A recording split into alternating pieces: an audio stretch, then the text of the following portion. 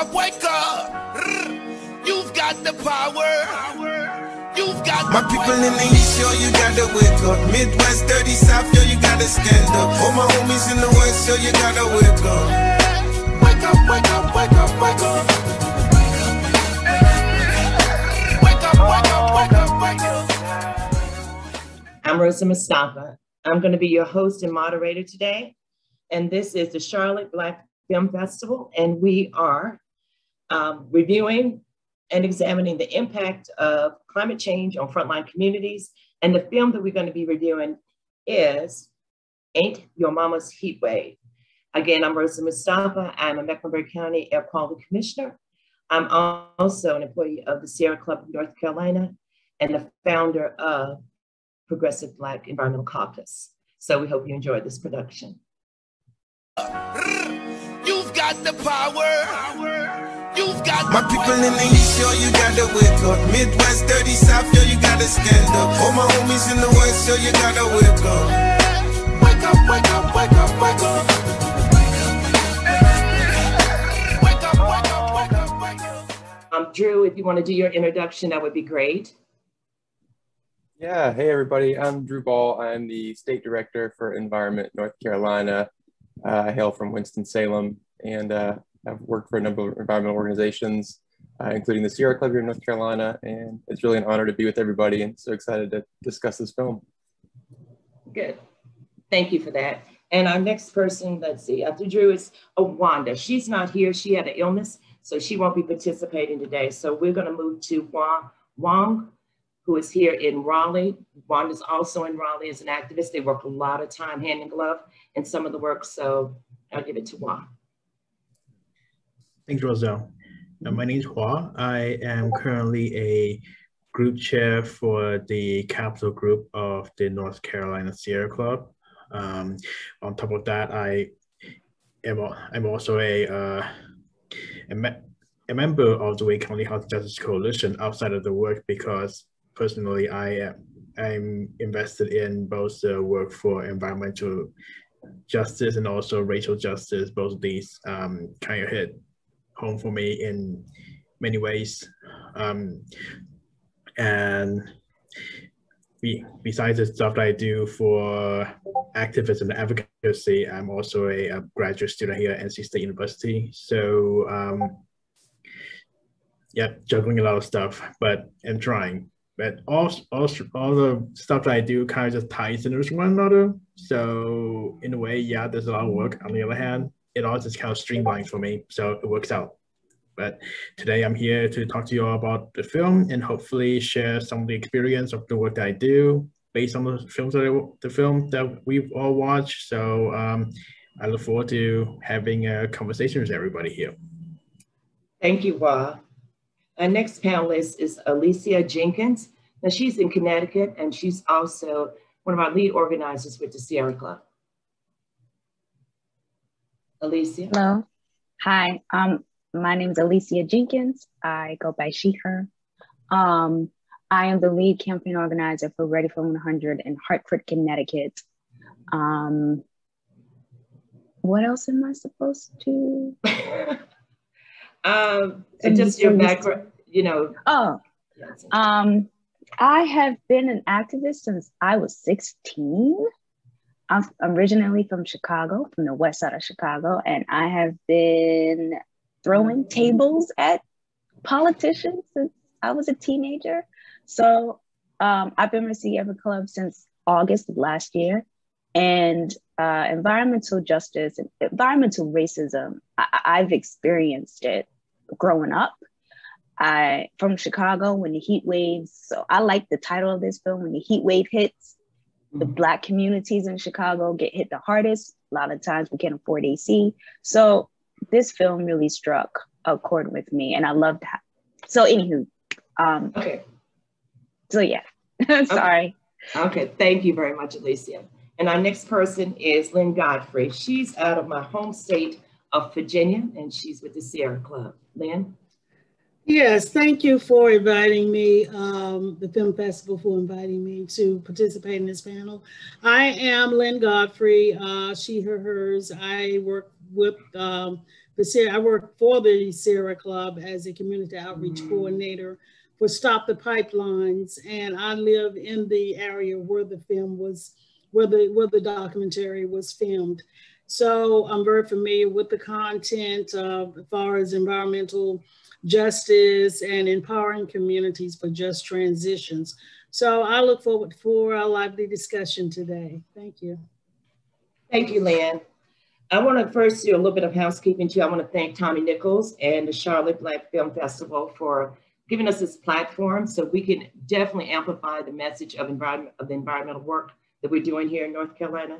And also just to undergird all of the grassroots people. All of us here are in grassroots. Some of us are grass top in the work. And we kind of go hand in glove again with pushing this along. And it's a big piece. Climate change is kind of the overarching, but it encompasses so much of what goes on in our environment and the challenges that we, face day to day, energy burden, displacement. All of that is, you look at climate change and it all has a part in it. So I want to thank the Charlotte Film Festival for giving us this platform, Tommy Nichols, and also Bev for coordinating it. Let's see. So we want to go ahead and move on. I sent out a list of questions to everybody so they could kind of get an idea of where we're going to go with this. After watching the film. Do you want Crystal and Cynthia to introduce themselves as well?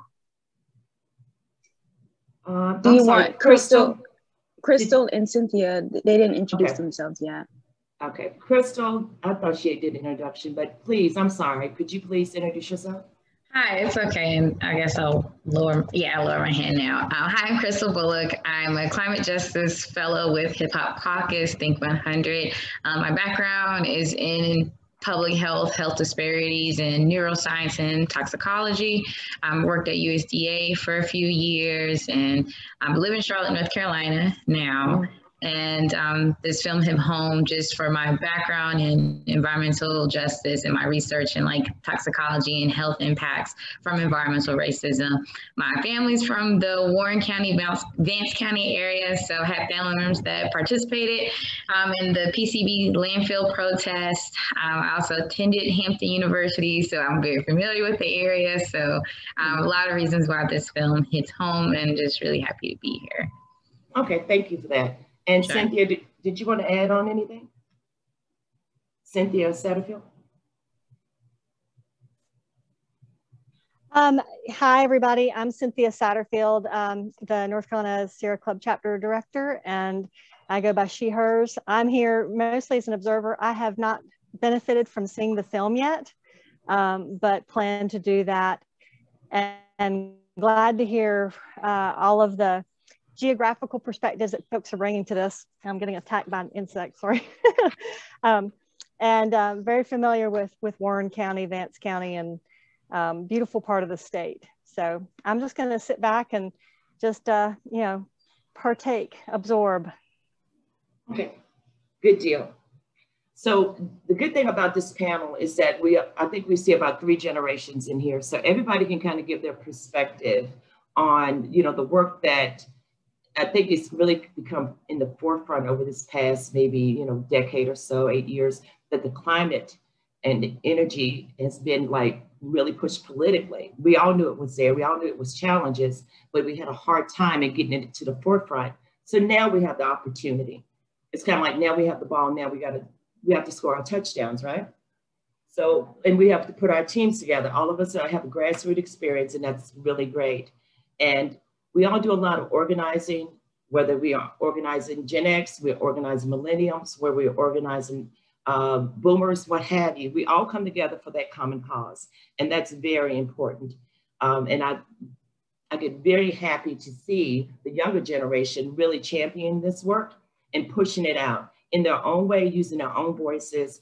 And that is what we saw in this film that we just reviewed. It was comedy, but it was comedy with a purpose. Like if we would say party with a purpose or whatever, this was definitely comedy with a purpose. Trying to get everybody going the same way, in the same path as far as the environmental work, at least lifting up the issues as they are. And what the film did, it looked at the market of Norfolk, Virginia. It's a very flat terrain, and the flooding is definitely due to the infrastructure not being able to support the waters. That's your flash floods. We get them here in Charlotte as well. But the person that probably could give us the most insight into that is the person that lives in that market right now. So Lynn, if you could share your insight in the problems that occurred when we talk about Norfolk and that terrain and flooding. Absolutely. It floods here, and Norfolk is is below sea level, and it is one of the major geographical regions that's being impacted by sea level rise.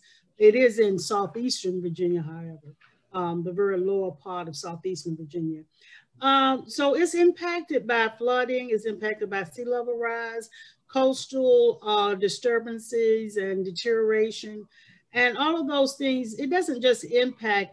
The film talked about the St. Paul's Corridor, and that's the little sexy name they've given it since urban renewal and gentrification.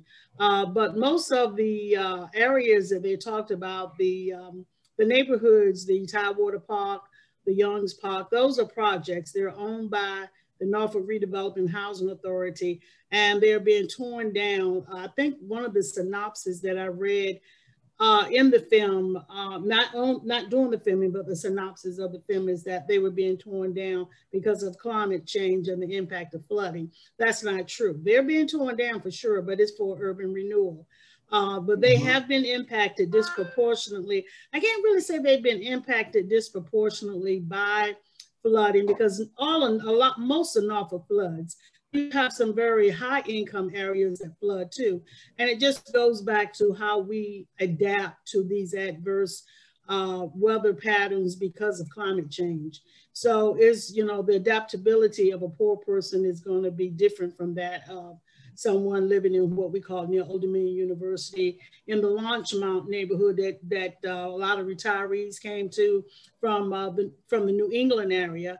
And they flood out too, and they've had the means to uplift their foundations and those type of mitigations that would help them save their property. Where if you live, and also it floods a lot. But for those folks that were mainly talked about in the film, they don't have the adverse effect from real estate, because like I said, those properties are owned by the Housing and Redevelopment Authority, and they have been forced to move so that the city can rebuild what they call mixed income housing. And they have been given vouchers, which much of them cannot use because landlords do not want to accept them for all types of races and adverse beliefs about poor people.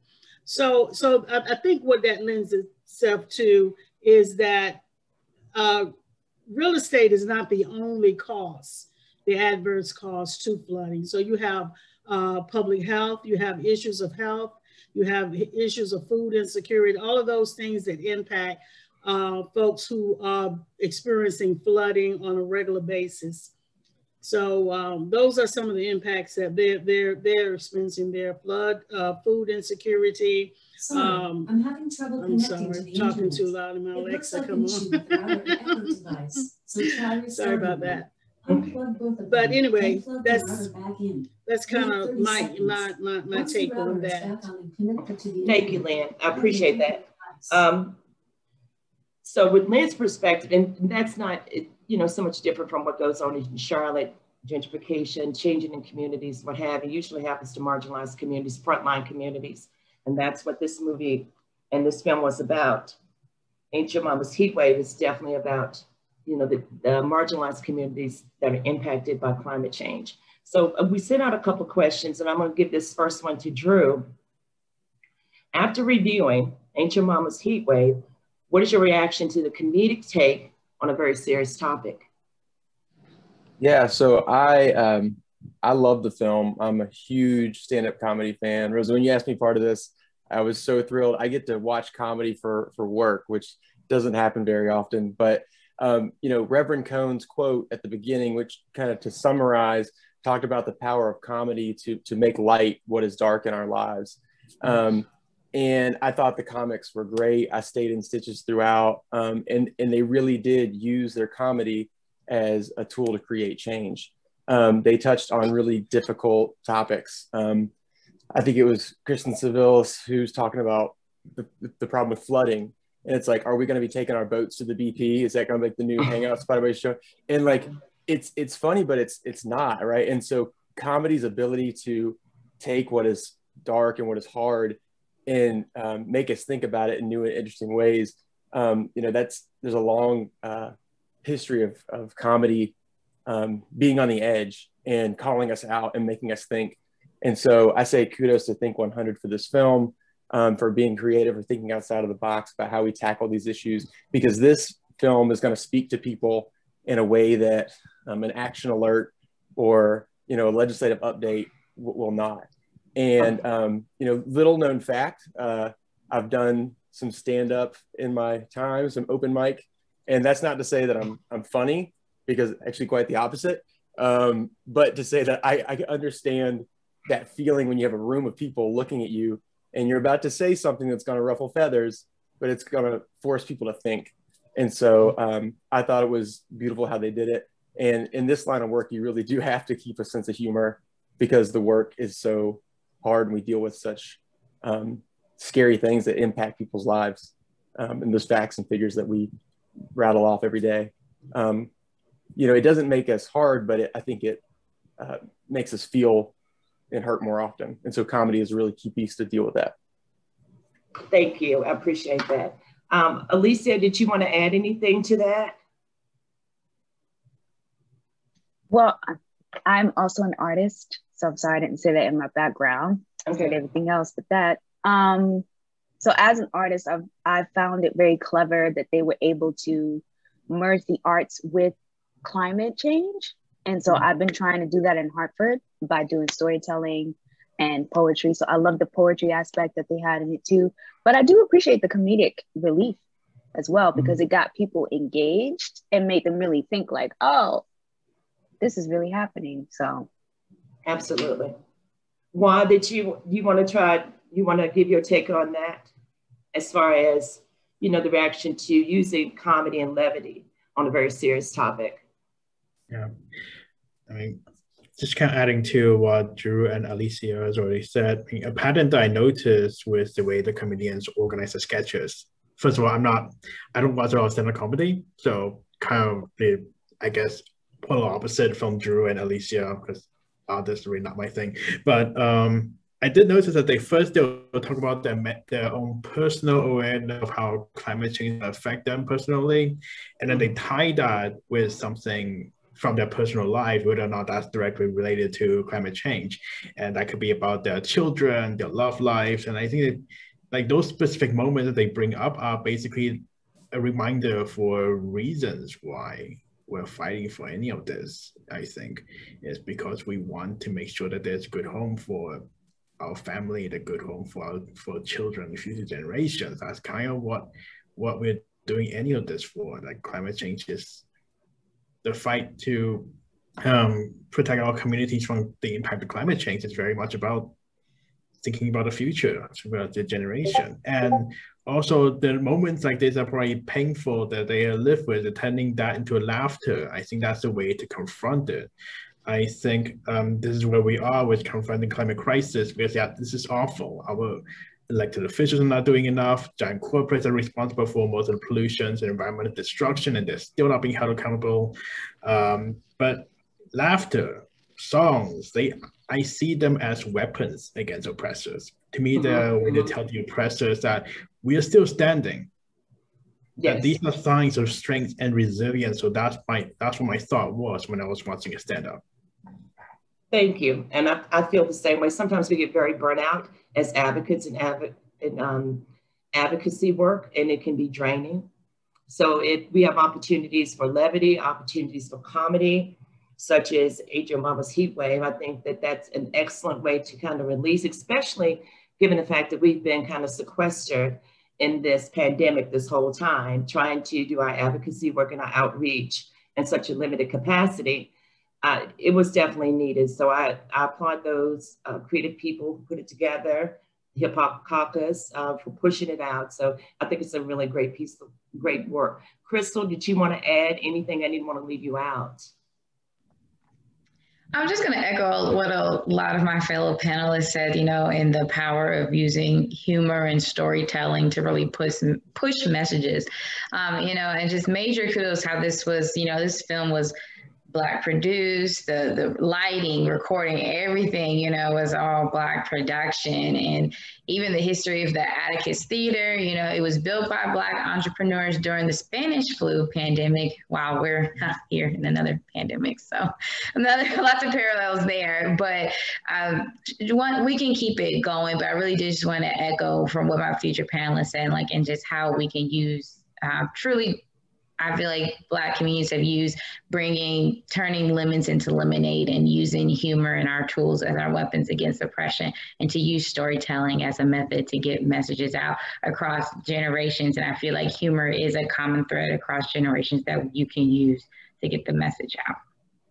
Okay, thank you for that. The next question is, let's look at how has climate change impacted your respective communities? So we're talking more so on the individuals in the cities in which they live, whether it's a metropolitan area or rural. Climate change has impacted in so many different ways. So I'm gonna start with Wad. I hate to go back to you because we were just talking about the storms that were in Alabama. So I'm gonna start with you, Wad, and you can share some of the things that have happened. I think it's Rochester Heights out in Raleigh. Yeah.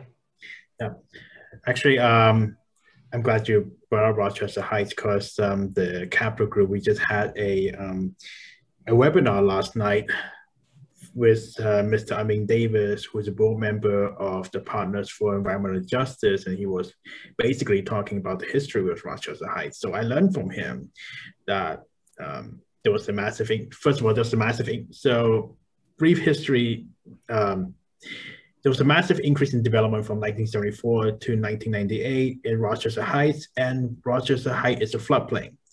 Funny enough, or not funny enough, the Army Corps engineer wrote a letter in 1986 saying that they did not find any significant change in the flood damage or development for this area that would significantly alter our prior findings. And they determined that the problem with the area would just be basic storm drainage problems. So fast forward to today, people who live in Rochester Heights have seen major floodings. Case in point, when Hurricane Fran came in 1996, and yet even then, the city council at the time still made homeowners cover a portion of that cost. Now, Rochester Heights is a historic district built for a Black community during segregation. So we piece the history together. It does make you wonder what other factor actually compelled the Army Corps engineer at the time to generate a report like they did in 1986 saying, oh, there's no problem. Also, in addition to flood risk, I also see that urban heat island is going to be a big issue in cities, especially for people who are children, elderly, chronically ill. They're going to need more time to recover and cool down in heat. And historic redlining is led to hotspot coming to poor communities of color. And Raleigh is one of the cities that's starting a program this summer where they're asking for volunteers to take neighborhood temperature as a kind of heat island mapping project. Now, with all that in mind, the city of Raleigh just approved a rezoning last December to basically redevelop over 135 acres of land that's going to impact the Black communities, especially in Southeast Raleigh. Now, if Wanda Gilbert-Coker was here, I would yield the floor to her to talk about this because she lives there.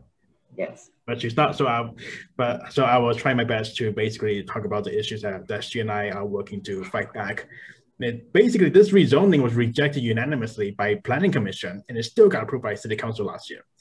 More thoughts need to be put into consideration to address how downstream communities are going to be affected and what they're going to do to protect the community from things like increased flood risk.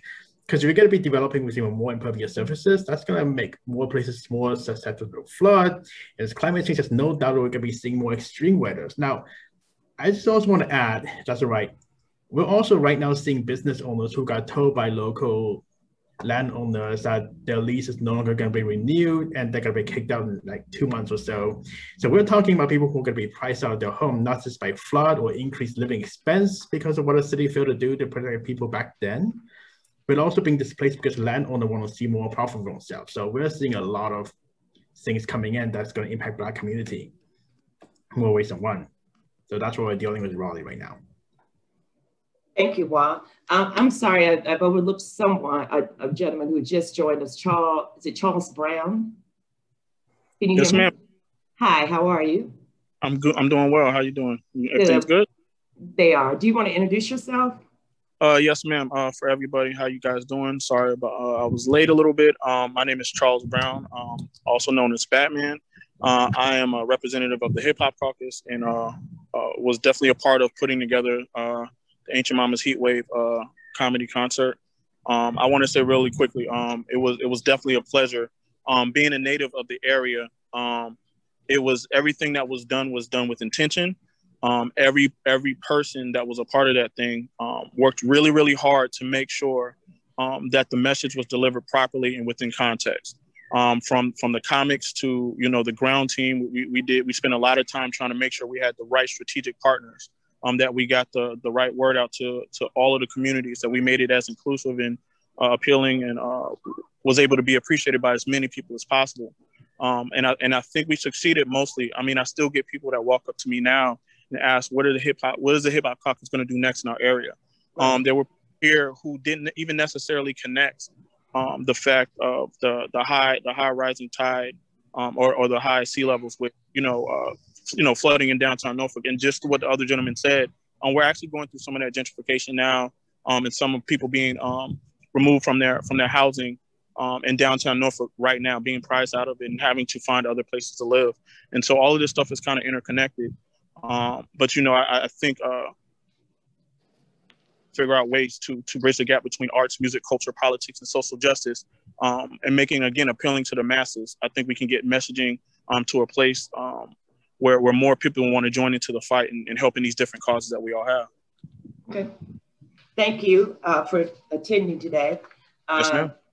I'm going to give the same question over to Drew. How has climate change impact your respective communities? And I think you're in Asheville, right? Yeah, I am. I'm in Asheville, but I actually grew up outside of Winston-Salem, North Carolina, in Forsyth County. And I actually grew up swimming in Blues Creek, which was going off the rope swing and having a good time. And it actually cooled one of the reactors for Duke Energy. And it was a lake where we loved it, but sometimes in the summer and spring, you go out there and the water would almost be warmer than it was outside. But I had fond memories of growing up out there. And when I got older, I was actually living in DC, and the Dan River coal ash spill happened, in which, tons and tons and tons of dangerous coal ash, arsenic, chromium, all types of nasty things flooded into the Dan River when their coal ash containment ponds broke, and that flooded into the Dan River and flooded down into Blues Creek. And that's part of the reason when I was living in DC, I thought I really got to get home and work in my community, because that is a legacy of fossil fuel extraction. Yes. These landscapes that are can be sacrificed at the cost of doing business. And I look back now that I have the information and I can see the testing of Blues Creek and see the levels of all types of things that are the result of burning fossil fuels. And I think about how I may have been affected by that as a child, how kids these days are probably still swimming in Blues Creek, and that pollution is ending up in their bloodstream. And I carry that with me, and it's a big part of what I do. And that's right where I grew up. Okay, thank you for that, Drew.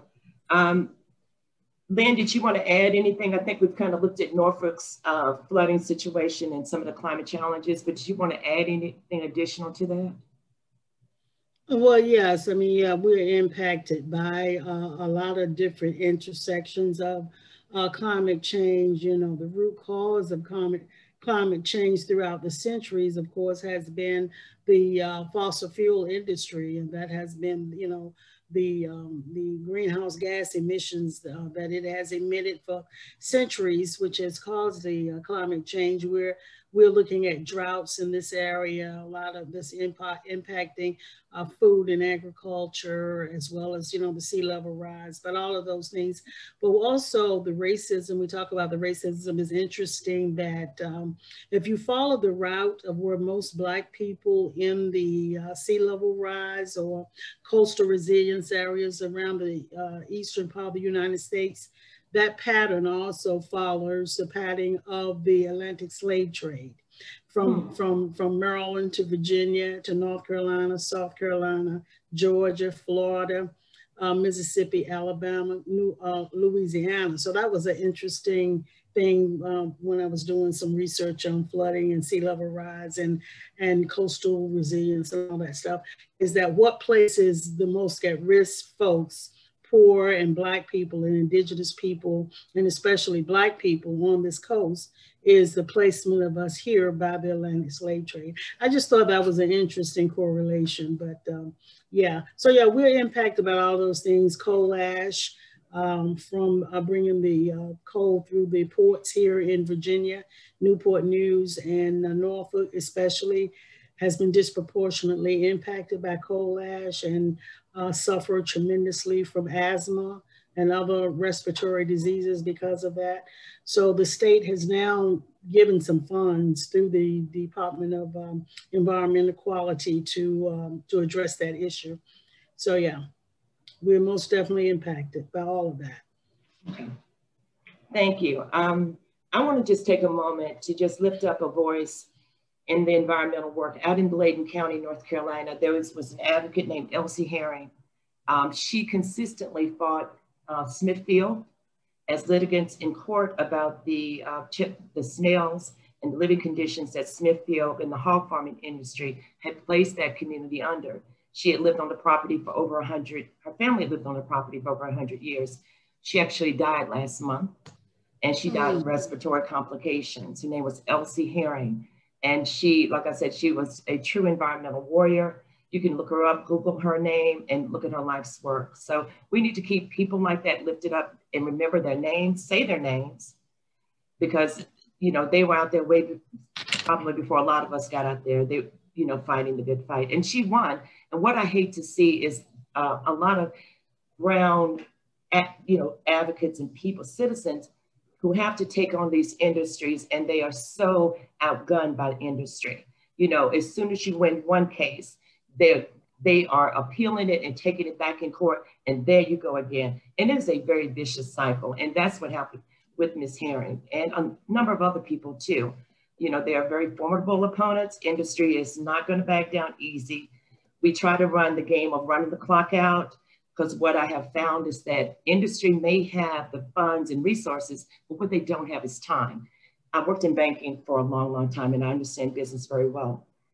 They don't have a lot of time in order to get their projects lifted and moving forward. So that's where you can kind of have a toehold in the environmental work. You know, maybe, you know, pushing back and making them go back for environmental impact reports, forestry reports, whatever you need to do to slow them down. If you can slow them down, you possibly can stop them. But it gets very exhausting as advocates. You run out of moves and you get frustrated. I see it time and time. I feel it a lot, but we have to just keep going with the work. So, and I want to just encourage and motivate all of us to, you know, stay in the fight, stay on that battlefield. You know, we're going to have some victories in this. But Elsie Herring, just, you know, if you got time, Google her name and remember her. Does anybody else want to, anybody else want to chime in, Crystal, on the question regarding climate change and the impact on your respective communities? Did you want to give any insight into that? Yeah, and Rosa, you probably are familiar with some of these stories because living in Charlotte, the Colonial Pipeline leak coming into Huntersville, and if anyone is from the area have heard the stories, there's been an outbreak in the past 5 to 7 years of this rare eye cancer in the Huntersville area, which is north of the Charlotte community. So would not be surprised if a lot of correlation going on there. The new light rail that's built in the city, you know, there's lots of controversy about, you know, where the light rail was built and like possible complications with that, with communities being right beside the lines of the light rail. Charlotte's also gone through a lot of construction in different suburbs and communities, and so that's having impact with the soil and the water systems here, and especially when it rains, it seems to like start to cause different types of flooding, and similar to some things that are just going on in North Carolina in general with our different hurricanes. Granted, Charlotte, I don't feel like it's the brunt of it because we're not next to the coast, but you know, a lot is going on in regards to different leaks going in the community. Also right outside of Fort Mill, Rock Hill area, which is south of Charlotte near South Carolina, the Indy Mill has causing different smells. Like a lot of community members have been reporting to officials about the smell that they're getting from the Indy Mill as well. Thank you for that, Crystal. Alicia, I didn't want to leave you out at all. You're in Hartford, Connecticut. Yes. I know we talk from time to time on some of the challenges. So if you want to share that, that would be great. Well, one thing that's affecting Hartford right now is energy burdens. My campaign with Ready from 100 will be focusing on energy burdens on the north end of Hartford, which is predominantly the predominantly Black part of the city. And just to go into what Lynn was talking about with the transatlantic slave trade, a lot of people think that that trade didn't occur in the north. It did, by way of Rhode Island, Connecticut, and New York. Those were the ports. One of the largest ports in the north was from Rhode Island, province of Plantation, and New York State or city. And so the slave ships also made its way through the Connecticut River and made its way to Hartford. The last slave ship that came here was 1760, in the same area in which that path of the last slave ship is where Black folk started to live in downtown Hartford, and they were forced to move to the north end of Hartford. And so what I'm finding out in the research that we are starting to do in Hartford is energy burdens, and like not just how much it costs to have to like pay for your energy, but like how people are being displaced as a result of them not being able to afford their energy cost. And I'm looking at articles right now about the recycling plant called Mira. We just got it closed, or we're in the process of having Mira agree to close because it has been causing a lot of asthma on the north end of Hartford to a lot of the students whom I teach. So yeah, that's how it's affecting us in the north. And I think Juan had said something about how urban settings deal with a lot of heat waves because of the concrete. And we're dealing with that in Hartford, unfortunately, as well. So, yeah. Yep, we do. We have heat islands here in the metros, and that's where heat kind of sits in the center between those buildings. And they cause just an enormous, they cause respiratory problems. You know, the population, as they grow, that is very much a concern in the metro areas. Breathing is a little bit different when you get out into our rural areas. When you talk about the rural areas, you're probably looking at more, particulate matter, maybe from some of the, like the rock quarries and things like that. We have a couple of rock quarries here that do their part as far as putting things into the environment and the air quality. The air quality suffers as a direct relation to climate change too. So does anybody else have anything that they want to add to that subject we just discussed as far as, the impact in your respective communities? Just one others, if you don't mind me including, about the heat islands. I think this is audible reason why I feel like more people need to advocate for preservation of tree canopy that we have, because they provide shadings, they help with recycling the carbon dioxide, all the good stuff. But when it comes to development, I feel like a lot of times this clear cutting is a major issue, and when you remove trees, and you generate heat islands. And here in North Carolina, I also know that wood pellet industry is huge. So I can't help but wonder if part of the reason why clear cutting is so rampant in North Carolina is because lumber is the lumber industry profits from this as they're shipping wood pellet to England to burn for their fuel. Mm-hmm. I recommend people watching Burned. That's a good documentary for that. Okay. But there was a study as far as heat energy burdens. I think Bloomberg had funded that study, and the average cost on as far as national cost is 3.6. Charlotte, North Carolina's energy burden is at 12%. So that's significantly higher. So that means that people who have, fixed incomes, and we are elderly, some of our people who are on fixed incomes, some of our people who, have suffered some type of financial hardship, that's going to be a problem. We're looking at that with the Ready for 100 here in Charlotte, as far as how do we mitigate those damages? How do we help those families, with that situation? And that's more of an end user perspective, because we're, again, coming in at the end of it. How do we start at the beginning of it and change it? The narrative, how do we change that narrative as environmentalists? How fast can we move to solar? All of these things have to be asked. We have to have a legislature that will move on some of the things, give the funding that's needed for some of these things to take place. So that's been a challenge in North Carolina. I'm sure it's a challenge in other states too. I don't think we're so different. But our energy burden is quite high at 12%. So does anybody else want to share anything else regarding? Yeah, I think I would add, and I think somebody touched on it earlier. Every time I'm going through the Monterey Merrimack Tunnel going into Newport News, there's a neighborhood on the right side, and there is absolutely a coal plant on the left side, and the smell is very distinct. And I think about it all the time, the generational impact on, the asthma and, breathing problems that, generationally, that community, has struggled with, and, is something actually being done, or, could more be done? And I understand that there could be, but I think it's important for us to, continue to uplift those kind of messages and let people know that stuff doesn't happen by happenstance. A lot of times those places are put there or can be removed as easily, or not considered when people are trying to build these things, because it wouldn't happen in, a lot of these suburbs and upper echelon, communities. So it just wouldn't happen. But we've seen time and time again that it does happen to sometimes underserved communities or communities of Black and brown communities. So I do think about that a lot. More needs to be done.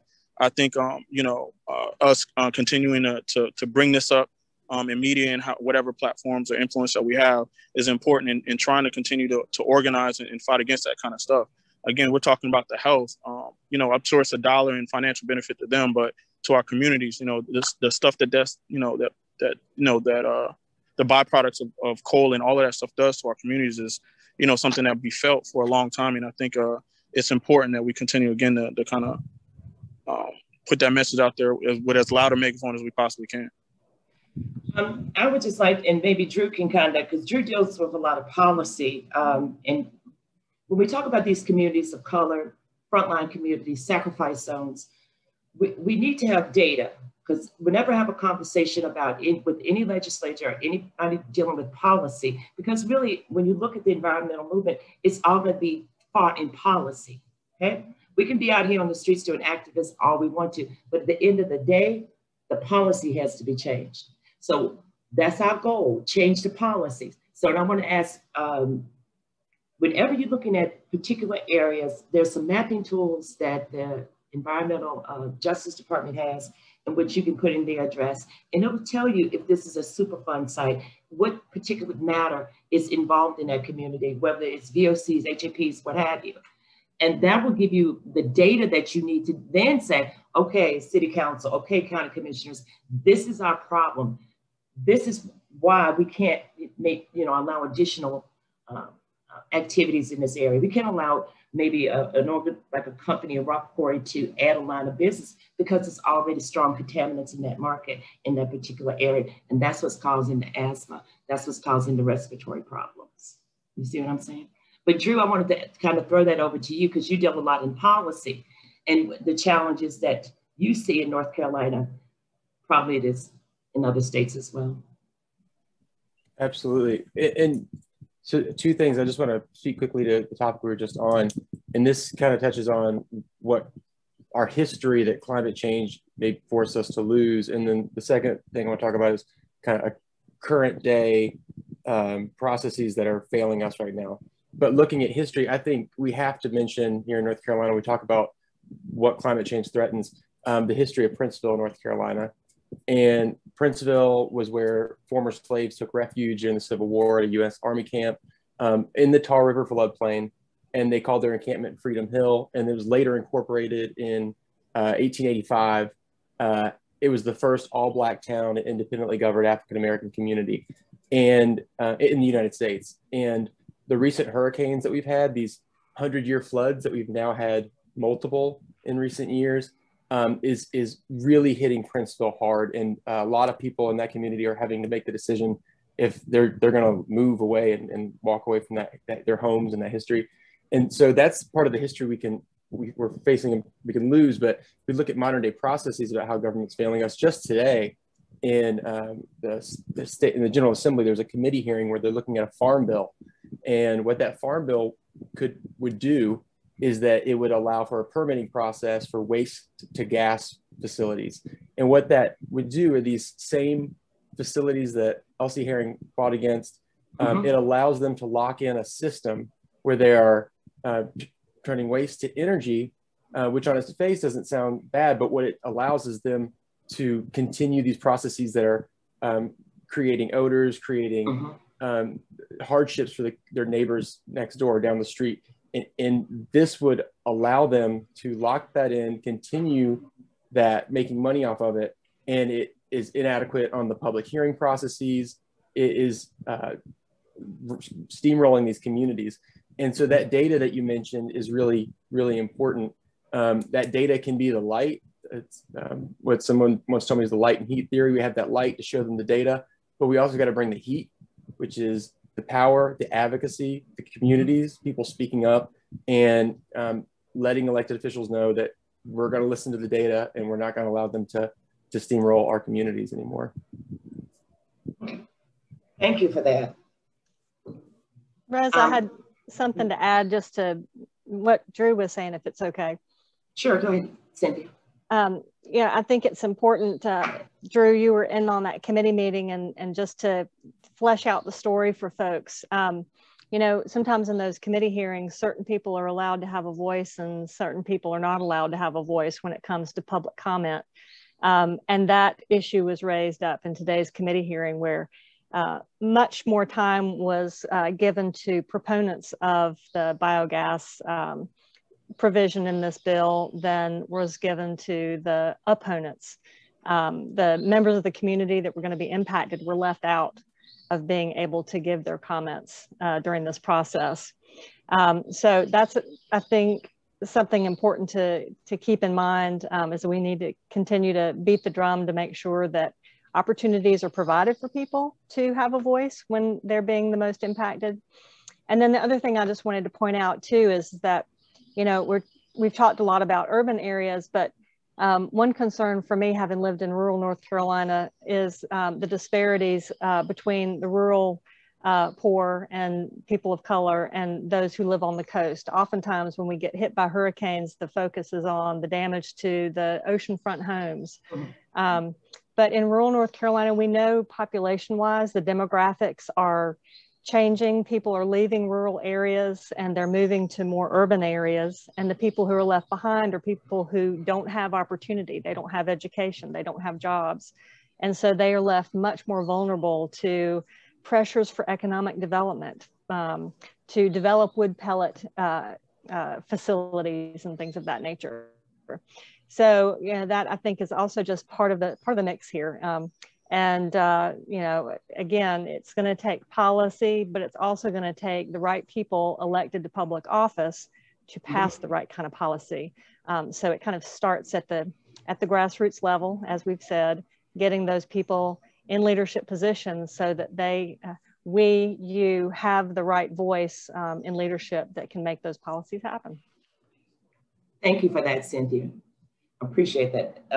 We have staff meetings and the farm bill is something that's been coming up, I guess, for over a month now. And the censorship basically is what's happening with hearing the arguments as far as the public is concerned. But we're not the only state that's doing that. I think that's going on in a number of other areas. It's just hard to get, it's hard to get their ear. The people who make the policy and can make the laws that make a difference, it's hard to get their ears that way. So, but we just have to keep pushing. I'm sorry, Alicia? Yeah. Do you want to say something? I'm sorry. In regards to keep it pushing, this is why I really appreciated this film. Even more so, like going back to the film. Yes. Like what we can do to get these people to listen is through the arts. We can bring it, we can bring the show to their streets, to their office, and tell our stories, tell them, you know, and put a face to the data. So yes, we give them data. I agree with you, Drew. They need the data, but they need to also see the faces of the people that the data represents. Not to sound like a poet, but like that needs to happen. And I think that's one tool in the toolbox that we should be able to use. And what I appreciate about this film is that the arts was used, that the poetry was used, that the comedic relief was used. And this, you put that in front of a mayor, like he can't deny that. He or she can't, you know, deny that. So I just want to put that out there. Thank you, Alicia, for putting that out there. Our next question, and we're getting kind of close to our timeline. Let's see. As it relates to climate change, what do you feel that an NGO and those who do the work in advocacy should focus on the most? Should it be policy, education, advocacy? So, Crystal, you want to start out? Yeah, I don't think you can pick just one. They all have to be interconnected to get the message done, because different groups and populations and generations receive it. You know, I'm a data person, but I also know that if you don't have the storytelling with the data, it is not received well, or you're leaving out a certain population when you just present numbers. And the same way, when you're doing storytelling, it's like, okay, that's great, but some people need to see the tangibles behind it to get the policy pushed. So I believe that all that has to be together, especially the educating part, because I think this film did a great job of educating certain people that just didn't know or just not aware. Or as the other film said, it was like, oh yeah, we got to save sea turtles. We got to change all our straws to paper because the turtles. And it's like, yes, love sea turtles, woohoo. But like, we're talking about some serious, people are dying. That's what we need to talk about here. So I feel like when you have the education with the advocacy piece, with the data that drives policy, you can just touch the masses when it's all interconnected together. Okay, thank you for that. Let's see, Lynn Godfrey. As it relates to climate change, what do you feel an NGO and those who do the work in advocacy should focus on the most? Policy, education, or advocacy? She's still with us? Okay, let's move on. Wa, what do you think? What's your perception?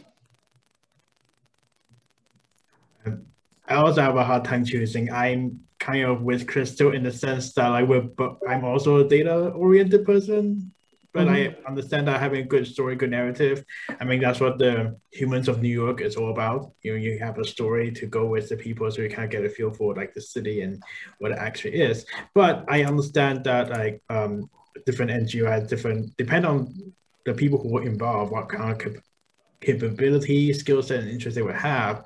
Now, if I'm now asking me to rank them, I do feel that policy is kind of taking priority for me, because you can have the most amazing technology that save the world and you can't use it just because it's a policy that bans the use of that technology.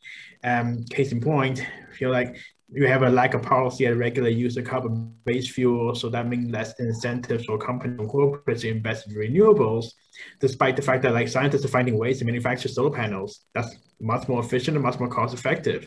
I mean, that was the case with the Sierra Club's documentary, Reinventing Power. That brings up the point I just made about solar panels. It's cheaper, it's easier to make now, but then you don't have a policy that push for companies say, you got to invest in solar panels. That's still not really happening. Now, as policy, once we have that, once we know what the issue is, then we know what sort of knowledge gap exists within the public. So this is where education comes in, where you help people get informed, so that now they know what to advocate for or advocate against. So this all ties in together. But maybe for me, if I were to draw like a tree of sorts, policy is what drives all the other action take place. Okay, thank you. Lynn, can you hear us now? I know you were having problems with your audio. I'm not getting anything back. Okay, I'm sorry. See if you can work on it, and let's move it to Drew. Drew, I'm gonna throw the same question out at you as relates to climate change.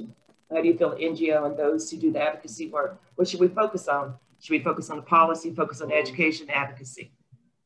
Yeah, I think Crystal said it really well. I think it's really a combination of all of those that kind of got to work together. And sometimes we have elected officials who just won't listen to the data. They won't see the people. They refuse to see the people there. And so we have to have elected officials that can hear all sides and look at the data, but also have a heart and can connect to people and understand the struggles that they go through. And that's our job as advocacy groups, is to lift that up and give them this place to tell their stories. I agree. I mean, there are those who don't listen to what happened January the 6th. So, I mean, that's case in point. They have a totally different perspective. I don't know if Lynn is back. Lynn, is your audio engaged now? I don't think she's here, hon. No, I think she left and I think she's yeah. Charles, did you want to add anything to this? To the what do you think we should focus on, the policy, the education, or the advocacy? To be honest, I agree with some of the others. I think they're all equally important. I honestly don't think one is more important than the others. Again, interconnected. You know, having people be educated on whatever issue is only going to go as far as if we're able to, you know, at some point get policy change, right? If somebody, you know, in one of the bodies decides to pass policy on their own because of something that they're pulling for, and we're not educated on that, we may not even understand that at some point somebody with the opposite view can roll that back, something that could be very beneficial to the community, and we'd be unaware because we hadn't been hip to, you know, how it affects us from a financial standpoint, a health standpoint, or whatever it is. So I think it's important for, you know, again, people to be out here organizing, protesting, but, you know, making sure the messaging is proper. Also to have people who are knowledgeable enough to want to, you know, pass policy and educate everybody, so we're all in the same loop to get it done. I would look at it as a multi-pronged approach the same way I would look at how to get the word out the same way. It has to be a social media component, but there definitely has to be a ground component as well as a media and a website and blog component and you know, certain other things. I don't put all my eggs in any basket, so it wouldn't be any other way when, you know, something like this, something this important is at stake. We need all pieces. Everybody has to be on the same page to get something done effectively long-term, not short-term. Thank you. Lynn, are you back with your audio? Is it working now, or? Yeah, can you hear me now? I can, it's perfect. I just, you know, all the pieces have to fit together. It has to be interdisciplinary. It requires a village for sure. And, you know, we have to have participatory activism from the ground. And that's one good thing I think the film did. It showed, it starts the buzz in communities, in Black communities especially, where we have not been traditionally included environmental justice and racism into our overall social and racial justice issues. We have not. So we're beginning to do that now. And I'm glad to see that the community is beginning to understand the climate change, because in fact, really the turtle is important and it's part of an ecosystem, but we want to get too much in the weeds with the community with that. But it is important, you know, and we have to understand that we're part of a larger ecosystem. But if we put too much emphasis on one thing and neglect the other, like putting all of the emphasis on the turtle and neglecting how that turtle impacts our ecological system, then we lose sight, I think, of what our mission is. Okay. Well, thank you guys. We're right at like a minute after 5. Charles, thank you so much. Should we be looking for some more work in this line, in this kind of genre in the future from you guys? What's your next project? Absolutely. So while I can't speak on the next project, I will tell you guys for sure there are other things coming up from the Hip Hop Caucus for sure. So please, you know, stay tuned to the next things that we're going to be working on for the foreseeable future for this year and next.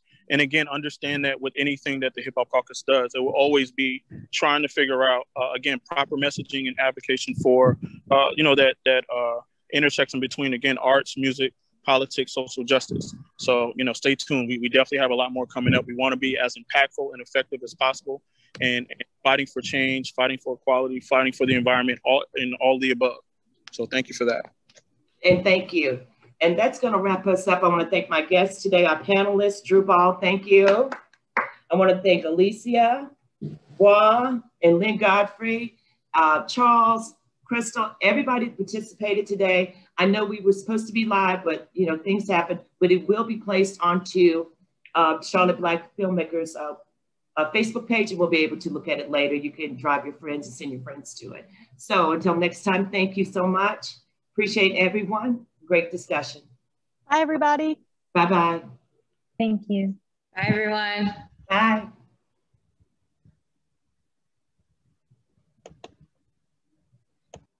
I think I'm leaving.